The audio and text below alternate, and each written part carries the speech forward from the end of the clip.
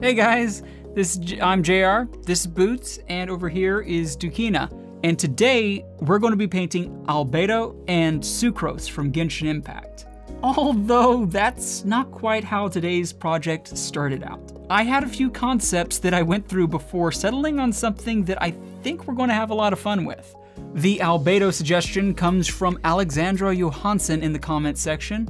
Thank you very much, this was a great idea. I'm so glad that I finally got around to this project. It's going to be a lot of fun, I know already. Although I am expecting some challenges because Albedo is a distant and almost like somewhat deadpan kind of character. It's going to be interesting. So let's go ahead and get started here.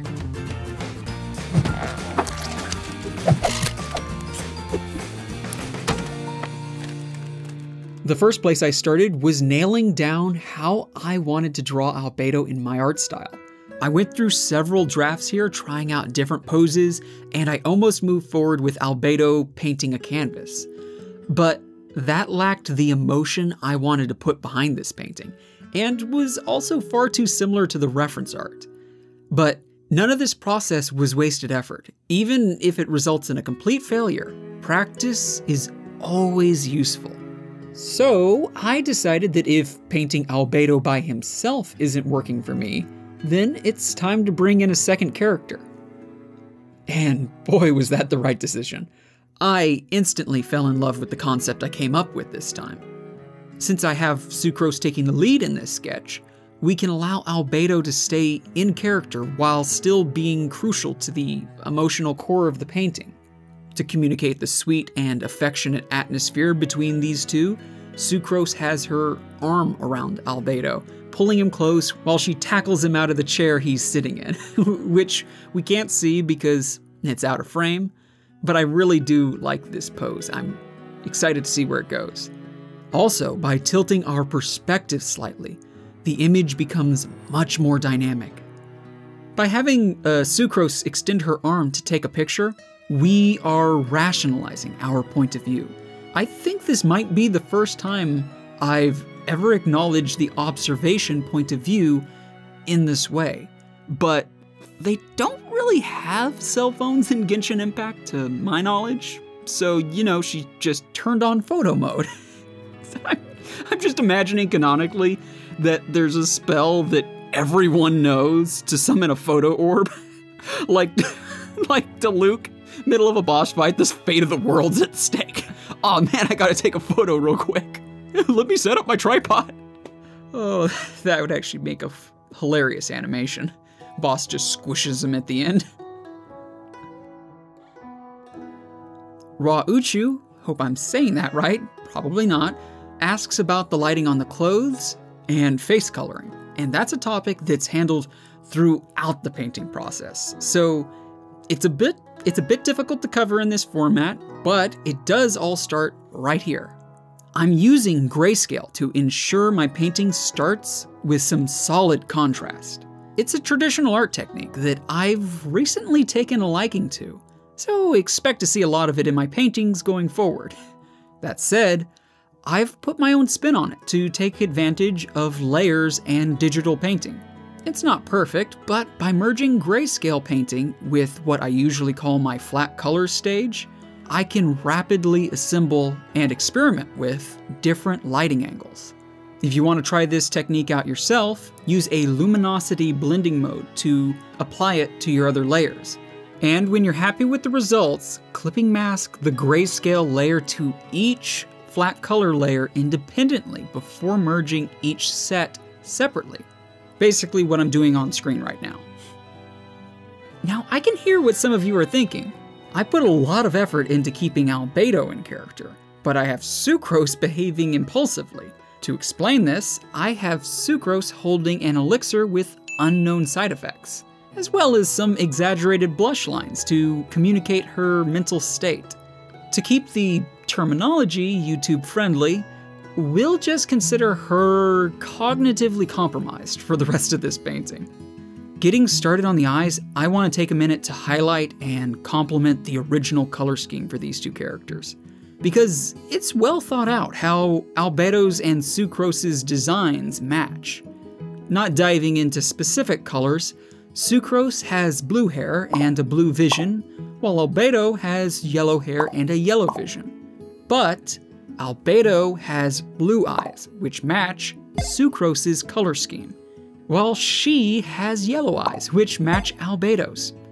It's a fun and clever way of visually connecting these two characters, one that we can potentially learn from and use in a future original character project. Before moving up to the hair, let's briefly talk about coloring the face. Saying briefly is funny because this is a complex topic that could get its own tutorial, but I'll try to cover a couple of pointers. Try not to stay on one color hue. A face has a surprising amount of color variation. Picking a primary shadow color and highlight color can give you a place to start laying out the basic shape of the face. Still, you'll need to add flushness to the cheeks and subsurface scattering along the edges of the highlights before the design will start to look alive. I'll go over the details of subsurface scattering later in this video. It can also be extremely beneficial to build a collection of color swatches sampled from various faces. That particular step comes in handy for me all the time. In fact, you can see my color swatch collection every time I open my color picker. I fall back on it whenever I can't decide what color to use when painting skin. Now, a lot of you have asked me how I go about painting hair. I always start with the rough shape. From there, you can use a clipping mask or alpha log to add detail without things getting messy. A solid place to start is laying out an estimate of your eventual color range. Simply put, start dropping in highlights and shadows roughly where they'll go. Next, add some texture by painting back and forth with a hard round brush, or a textured round brush if you'd prefer. But you do need to follow the flow of the hair. The idea is to be building a foundational pattern that you can follow with increasing layers of detail. Since this is an offshoot of an anime art style, the hair should primarily be gathered in clumps. One way to accomplish this look is to use the selection tool to encircle a hair clump and then use a soft brush to paint in a dark edge. The results should be just like you see on screen, with one side having a sharp, defined edge, and the other a soft gradient.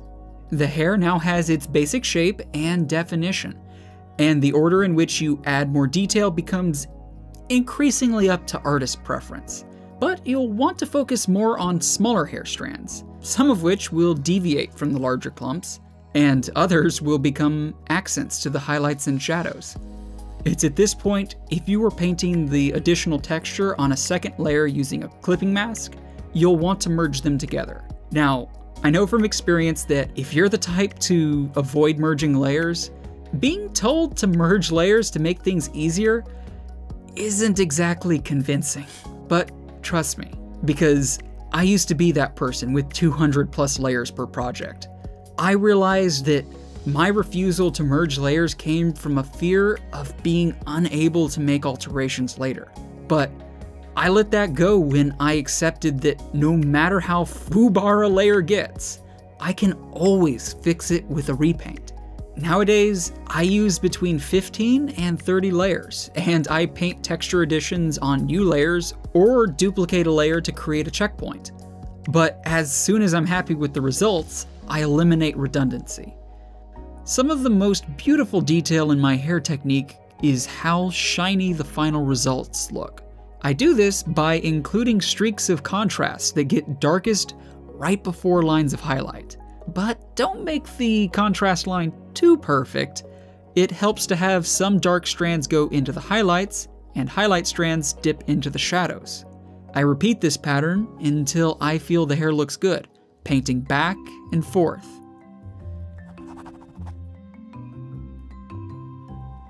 Now, call me oblivious, but I legitimately didn't notice that Sucrose has animalistic ears until I took a closer look at her. They're just so cute, and much more downplayed than typical animal ears on a character. But even that displays a body language that tells us about the character. Adding quirks and physical features can be a great place to start building a foundation for a character. No single trait needs to define a character's personality, but you can use everything from wardrobe to body language to help form a first impression. Next, Lennox Williams Art asks how I handle painting the potion.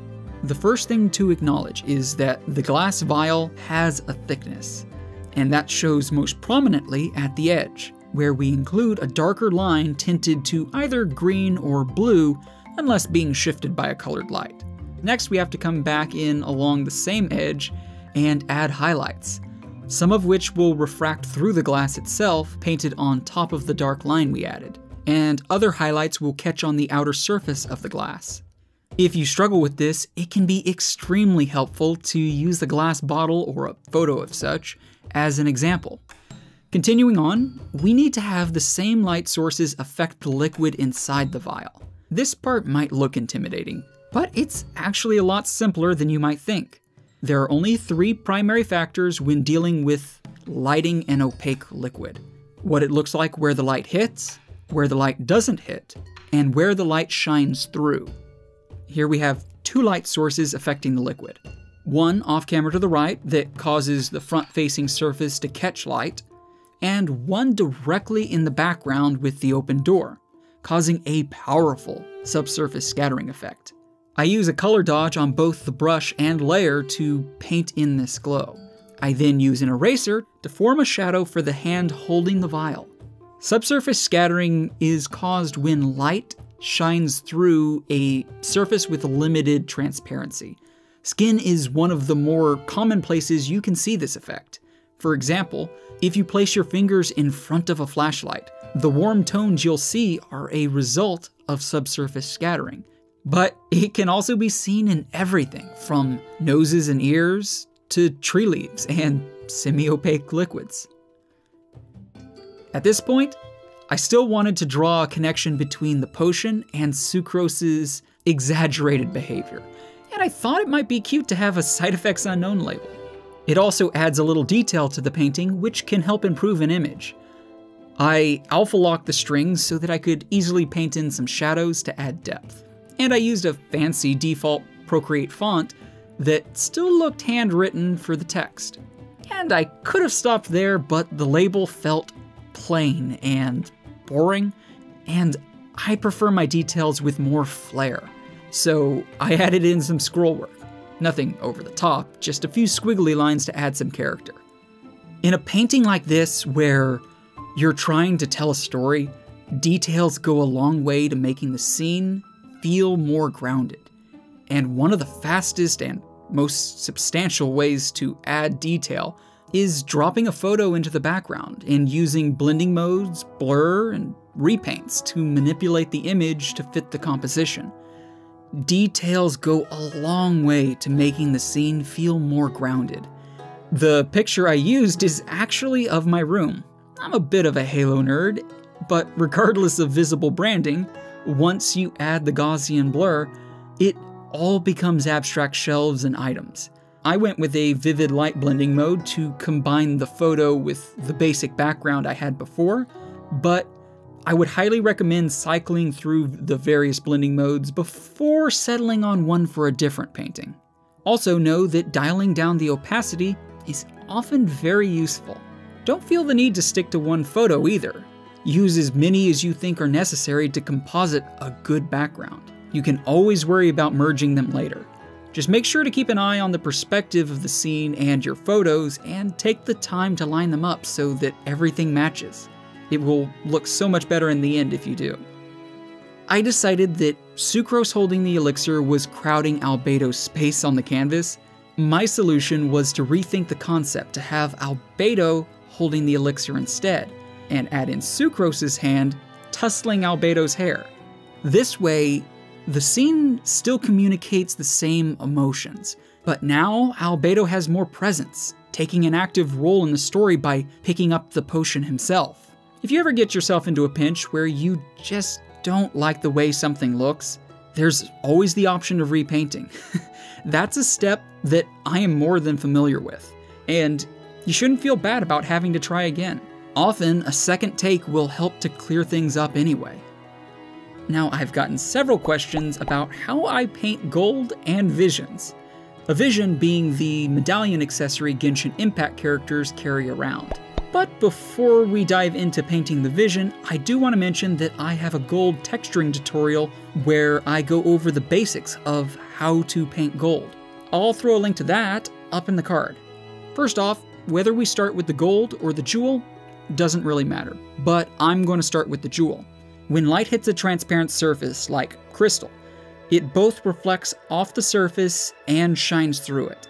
The surface reflection should desaturate the color as it gets brighter, and the inner refraction will shine through with more color at times, almost appearing to glow. Color dodge comes in handy for getting the right look. The separation that you give the two highlights will help to define the thickness of the jewel. After that, I like to add some extra color spots and even darken the contrast along the outer edge. Know that the rules do change a bit when dealing with gems with sharp cuts, but we don't have an example of that today, so I'll leave that explanation for another video. Next up, the gold will typically get brighter and more desaturated with increasing light levels. But to start defining where the highlights go, you'll need a solid understanding of the shape you're working with, the direction of your light source, and any surrounding elements that might cast additional shadows. Now you might notice that I've already included shadows from the hair on both the gold and gem. And it's shadowing like that. When one object in your scene affects the lighting on the objects around it, that helps everything feel more tangible. Meanwhile, we can begin to see the gold shape as that formless blob that I had before starts to take on definition. I'm picturing this as two wings with a leaf in the center. But to bring that design to life, we need to keep lighting, contrast, and reflections in mind. For instance, when gold reflects more gold, the color gets darker, richer, and slightly redder. But if it reflects the well-lit open room, it will be brighter and a more desaturated color. And of course, if it reflects the light source directly, it will be at its brightest. But I withhold maxing out the brightness into pure white until I add glinting highlights, mainly along the edges in one of the last steps. Now, much later in the painting process, when I come back in to add the symbols, I use an add blending mode on a new layer and sketch them in, along with any additional effects I decide to add at that point. Doubling back to the comment from earlier, let's talk about the fabric. Now, clothing overall is far too broad of a topic to cover in its entirety. Too many variables, but I can go over a handful of techniques I use in this video in hopes that you find them useful.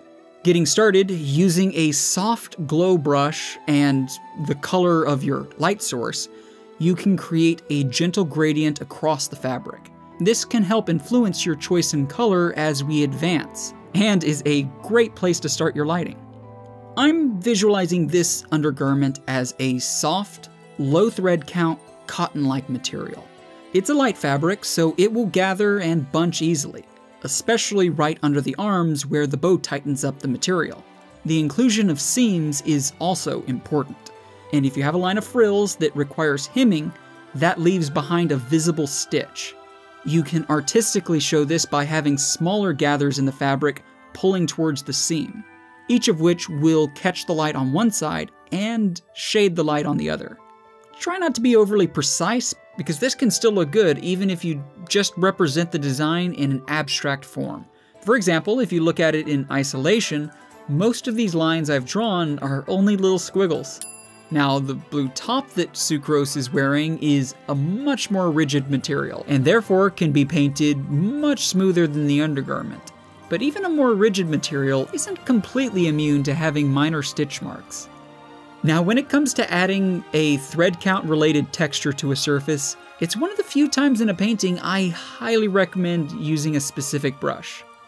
Most of the time you can get by with just a general painting brush, but a low thread count fabric needs a texture brush. Thankfully, if you want this brush that I use here, I offer it for free on my Gumroad store as part of my hair brush set. It might be surprising, but it actually works well with hair too. I'll put a link to the brush set in the description. The brush you're looking for is JR Texture Brush 005 Prime. Everything is looking great so far, and now it's time for final lighting to bring everything together.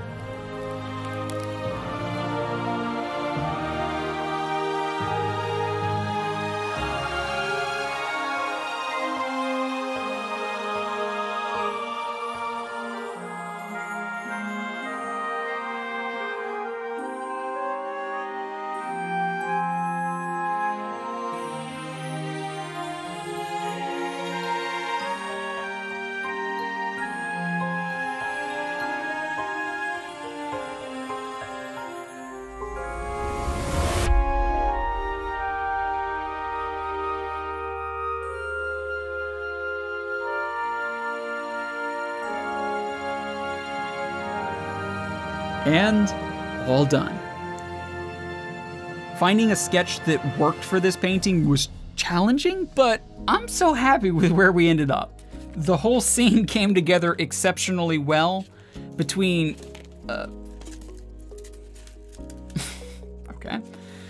parts of the painting that were like out of focus and the balance between lighting on like everything. And here I was so worried about painting two characters that it might be beyond me to balance the painting correctly, but this way, Sucrose is the catalyst for the energy and emotion in the scene, and that allows Albedo to stay in character and more reserved. And there's so much story in this scene too that I just love. The background says that we're in an alchemy workshop of sorts. Sucrose's cutting loose attitude and exaggerated blush lines say that maybe she drank something that had a bit of a side effect. Reinforced by the fact that Albedo is picking up what's left of an unsealed elixir off the table with a questionable warning label. While that was originally going to be like Sucrose holding the elixir, I'm also glad that I chose to have her tussling his hair instead. It still keeps the elixir in the story by having him pick it up, but now he's actually doing something in the scene, rather than, you know, hands at his side sitting there like a board while she tackles him to the ground, which it just felt off. Now, if you ever want to know the value of what I call final lighting with all the blending modes, just take a look at this. Final lighting on, now off. It changes so dramatically. It's hard to believe that at any part during the painting process that I thought that looked great, because that looks good, but I'm sorry, that's great. So much atmosphere that rounds out the scene. Among other final lighting tricks, never underestimate the power of just a little dust in the scene. It adds so much. I know I've said this before, but I really do think this might be my best painting yet. The emotions are precise and exactly what I wanted. And the scene tells a story. In my mind, I can clearly see the events that led up to this painting. We know these characters from the game. They have obvious, let's say, chemistry, if you don't mind the double meaning. The two of them would have been working in the lab, and in typical anime rom-com fashion, Albedo would be oblivious to both phrasing and Sucrose's feelings for him, and would have said something that, in context, is work-related, but could also be misinterpreted as him expressing feelings for her. And in a fit of embarrassment and with perfect comedic timing, Sucrose would chug the sizable portion of the potion, the elixir, they've been working on. A few minutes and side effects later, we have this adorable scene. And I guess an awareness of what the side effects were.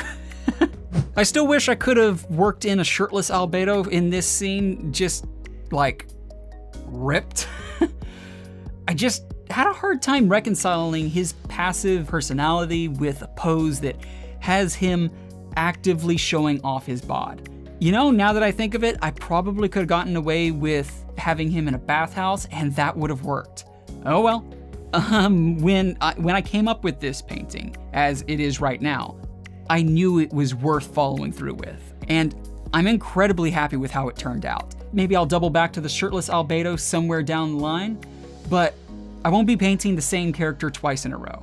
So that potential sketch will have to wait. Thank you to everyone in the comments section. Zipper VA says, I have a list of artists I want to be like, of similar style to yours. Found you yesterday, and you now belong on that list, Mr. Underrated.